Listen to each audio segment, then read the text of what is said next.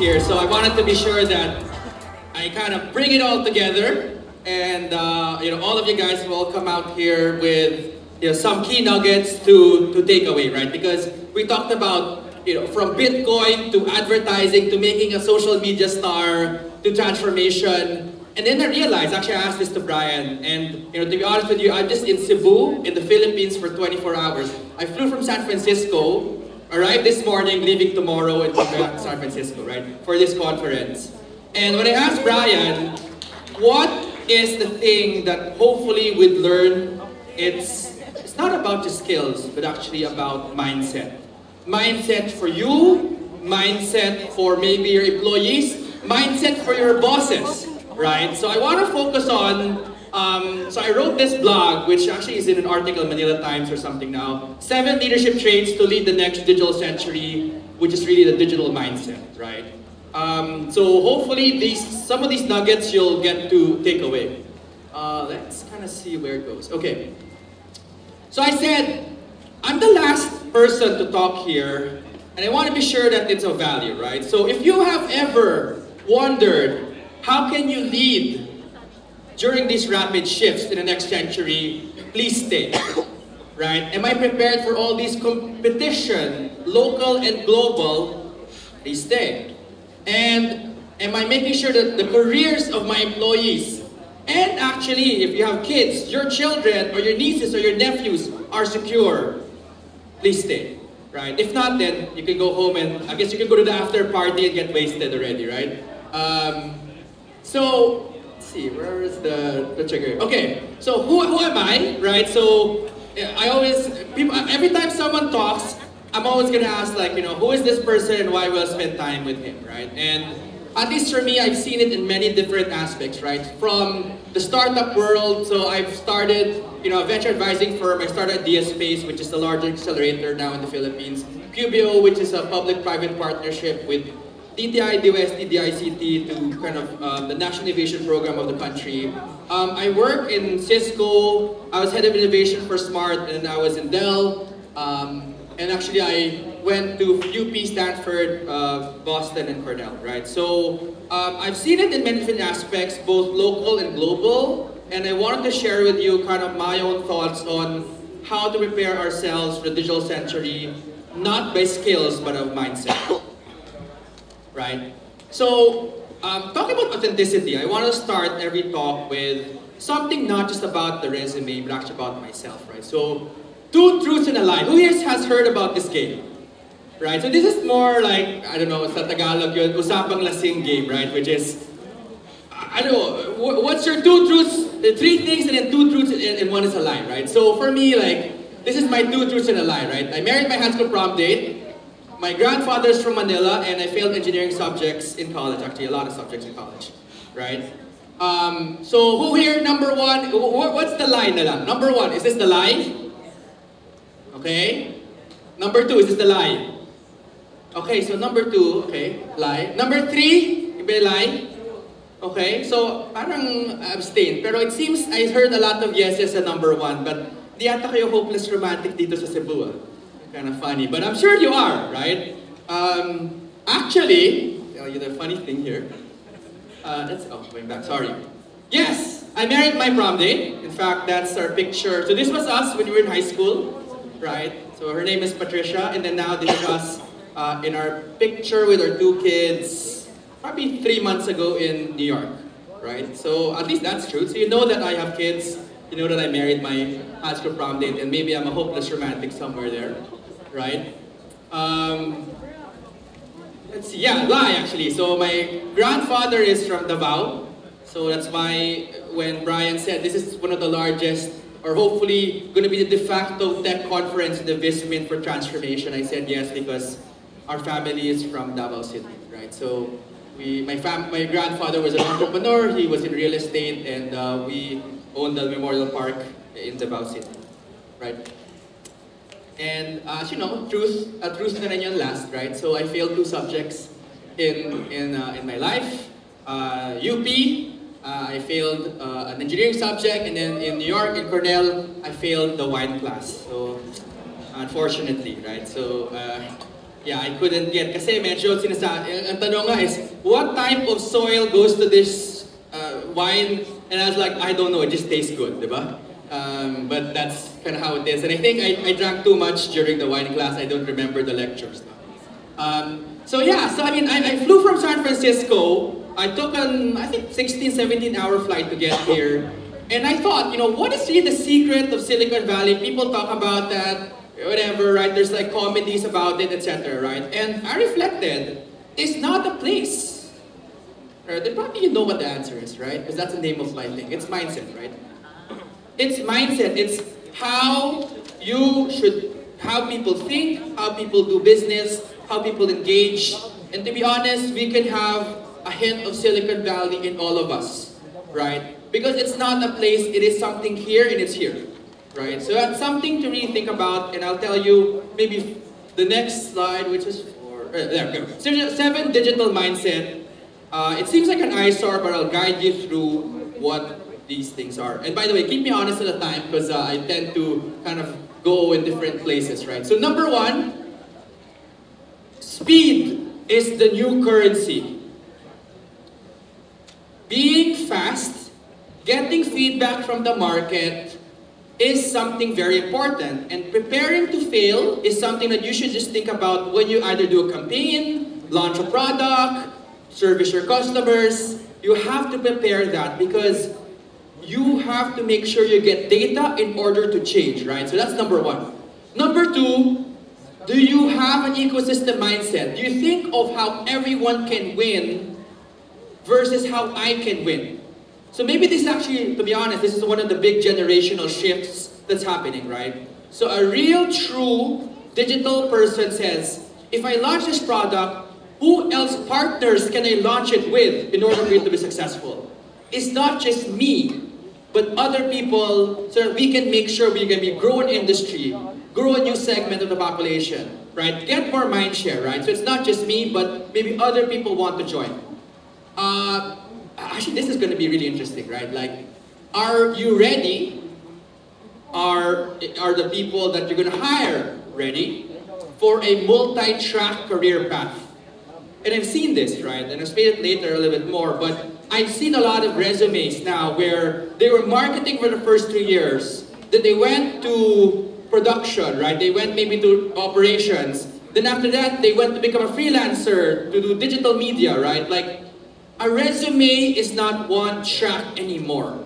And you should not penalize people applying to you with that type of resume as well, right? Because you actually want diversity of experience in the digital world versus just a one-track experience, right? This is kind of more philosophical, but it's actually quite important, right? And it ties in actually to the whole authenticity thing. Do you know your strengths or not?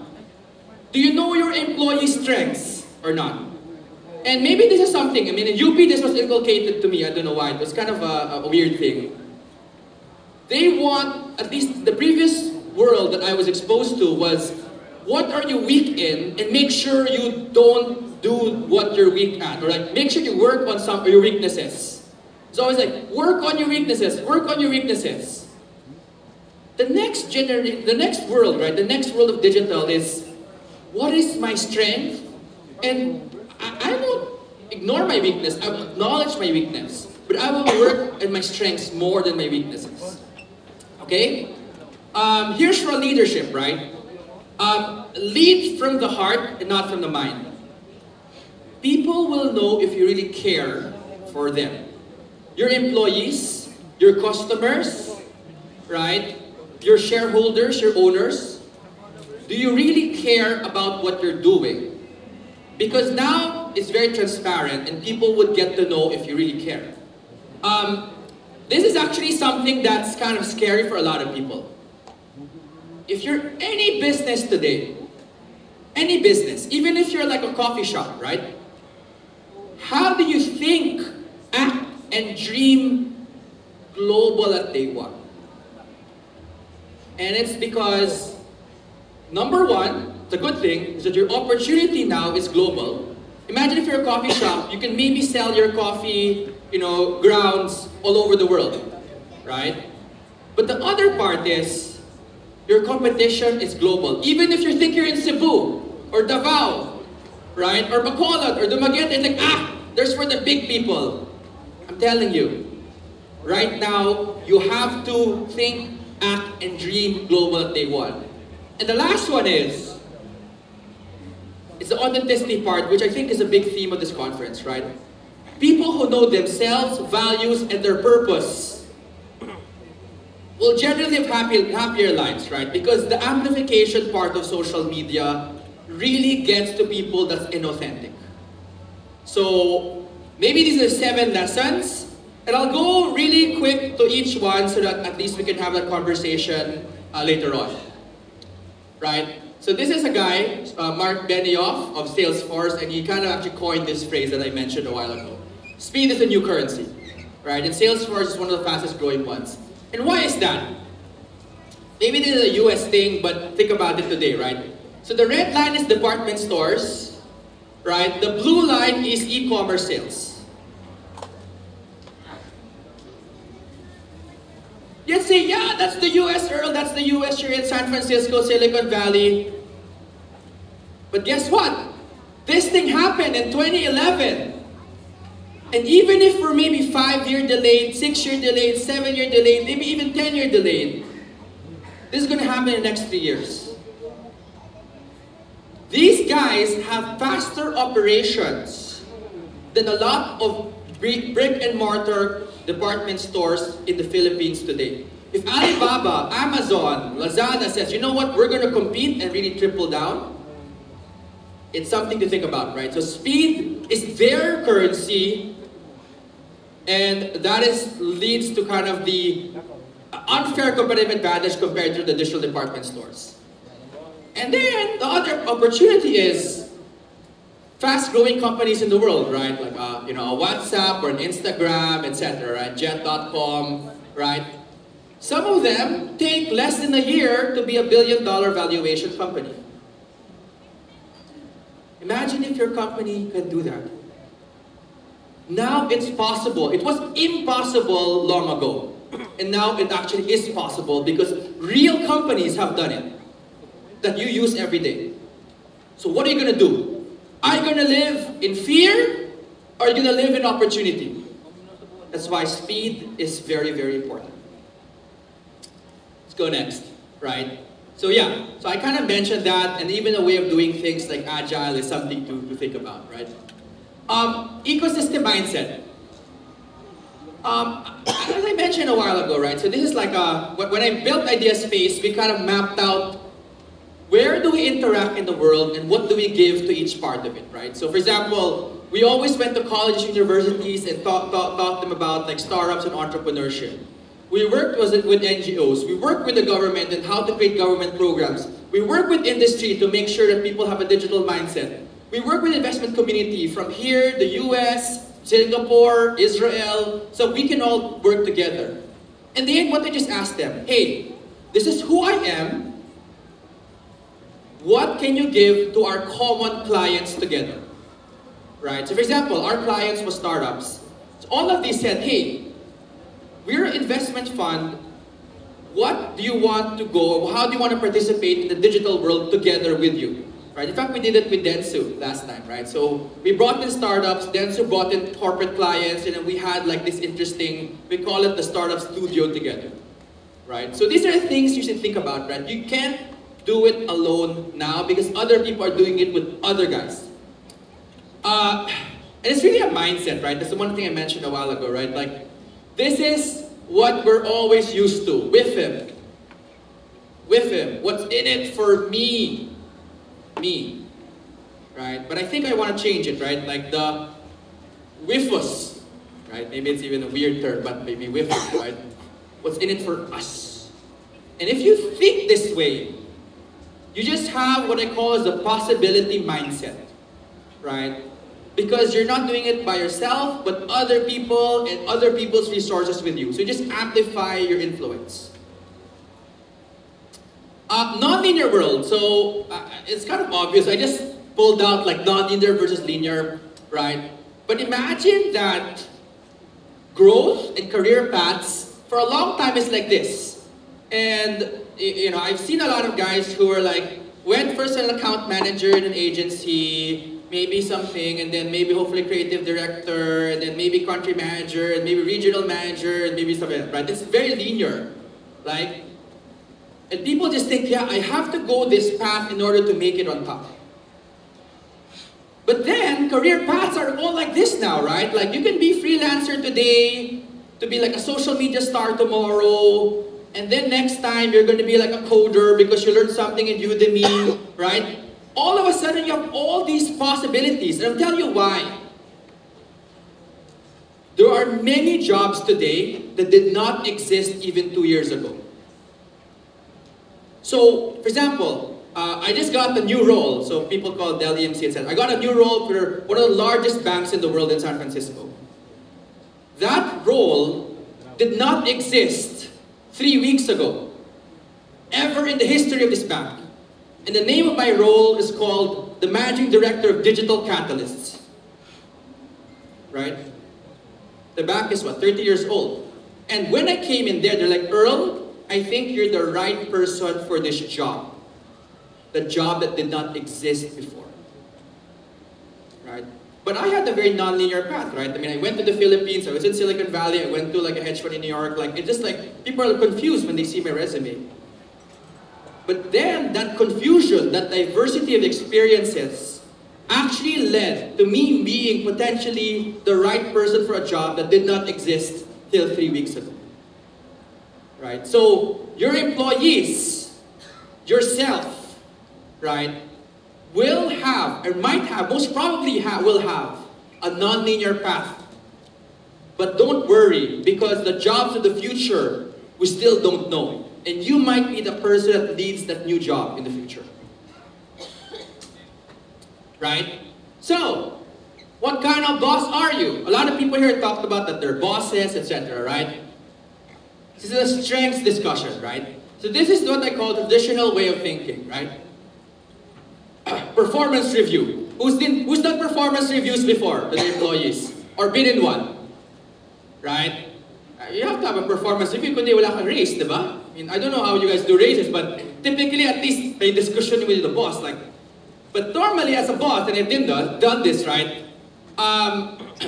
You say, excuse me, you're doing very well, but you get a lot of criticism doing this thing, so please work on it. Or else you hindi ka mapopromote this time, right? You need to work on your weakness to get promoted. That's like the traditional way of people thinking all the time, maybe the past 30 years for the Industrial Revolution.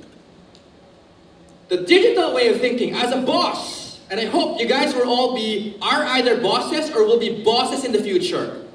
When you do your performance review next time, start with this conversation. Let's find your strength and find a career path that optimizes this. And again, I highlight your strengths, your employee strengths, not what your company needs. Because it's your job as a boss to align what their strength is and what the company needs. And that's where magic can happen in the digital world. Okay, let's go. Is it good? Good?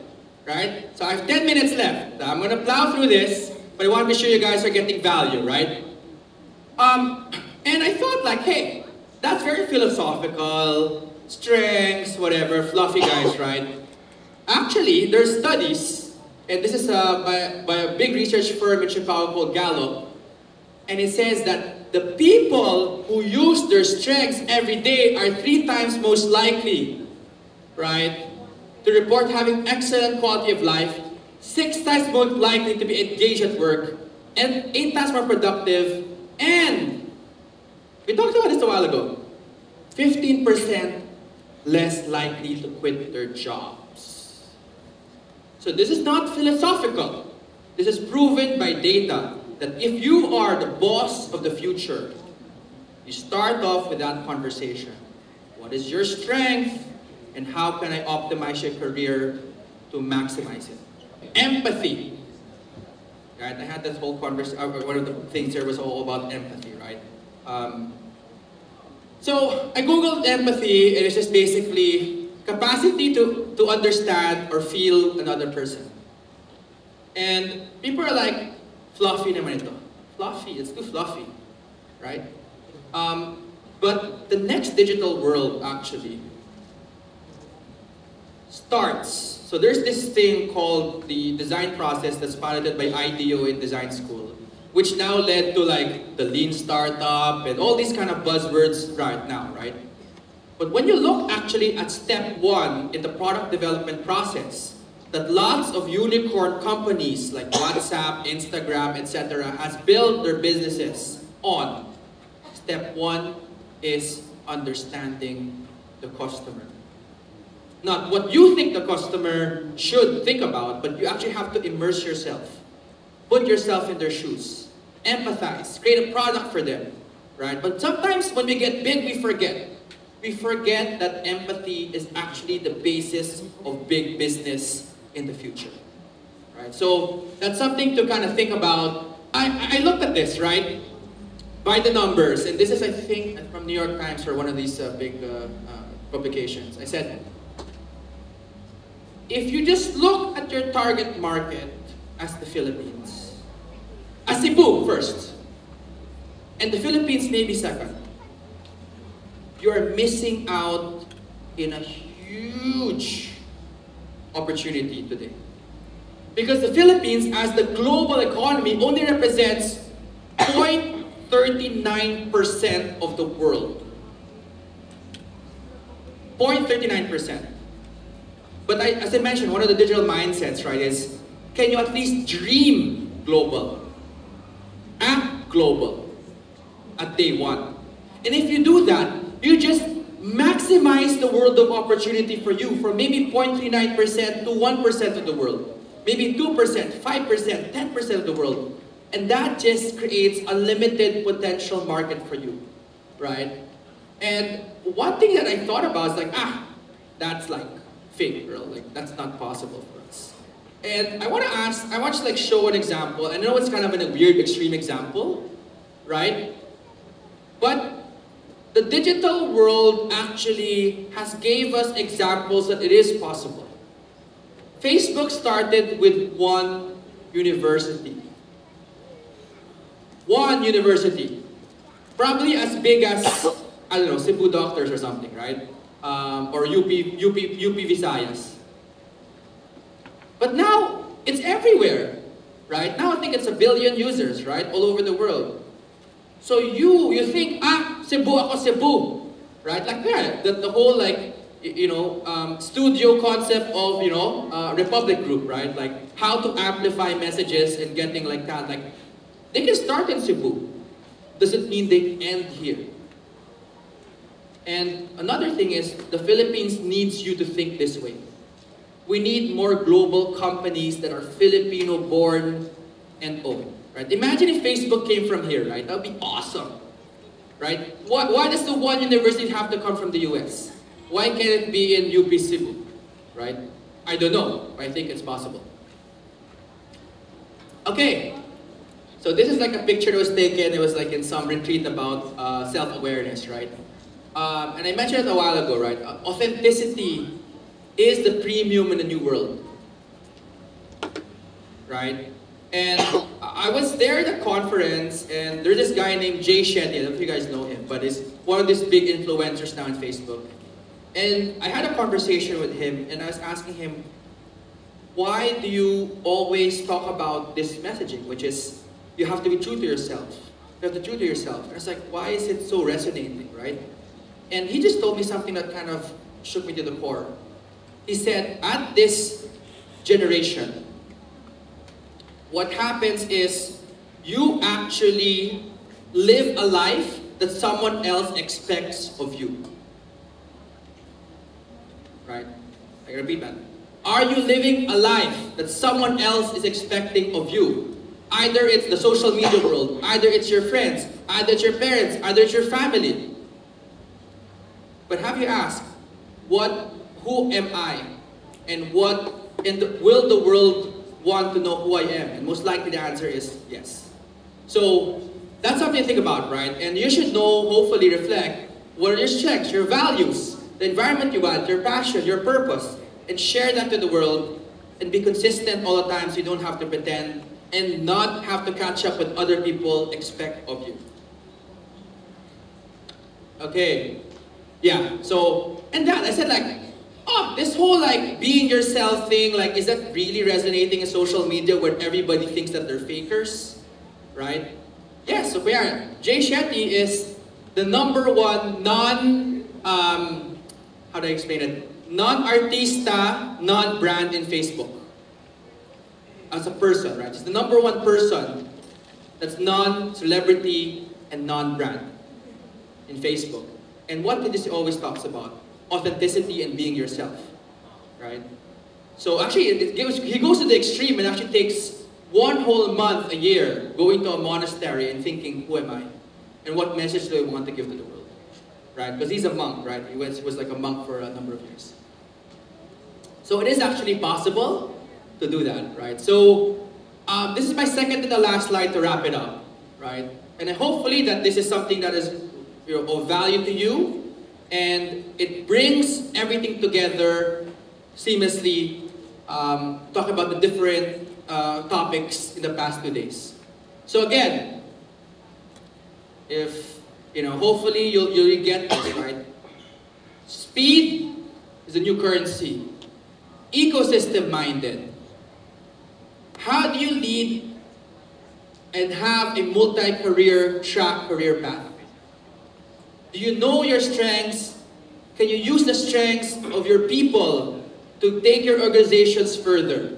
Are you leading really from the heart? Because empathy is the new currency with regards to product development for the digital world. Are you acting and dreaming global? Because our universe here is a small part, but the opportunity is such a bigger one. And last one, be yourself. Know yourself.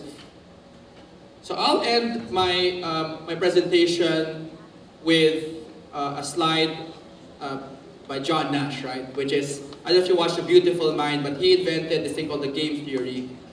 And as much as he's a scientist, he said something very interesting to wrap it together. The only thing greater than the power of the mind is the courage of the heart. So even if we live in a digital world where data is present, even if we live in a digital world, well, maybe you can even quantify your engagement.